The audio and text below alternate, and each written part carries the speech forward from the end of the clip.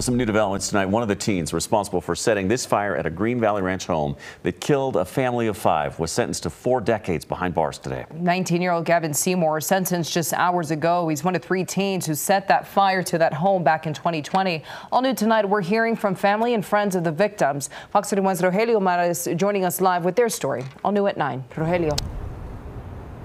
Erica and Jeremy, it was at this building behind me here earlier today. The father of the 2 young victims minced no words discussing Gavin Seymour, who was handed the maximum possible sentence, but for him, for the father and for the relatives and friends of the victims, it wasn't enough. I won't forgive him for what he have done. Gavin Seymour was sentenced to 40 years in prison for his part in the 2020 arson of a Green Valley Ranch home that killed a baby, a toddler, and 3 adults. He killed my wife and my daughter and my life. He destroyed my life. He destroyed our lives. Seymour was charged along with 2 others, Dylan Siebert and Kevin Bowie, for the crime. Yeah, I hate him. I hate the guy. I hate all of them. Friends of the victims say they got what they hoped for. Step toes closer.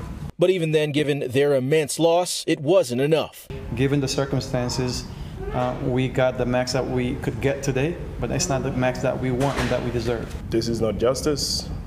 If I could get death penalty or life sentence, that's what would be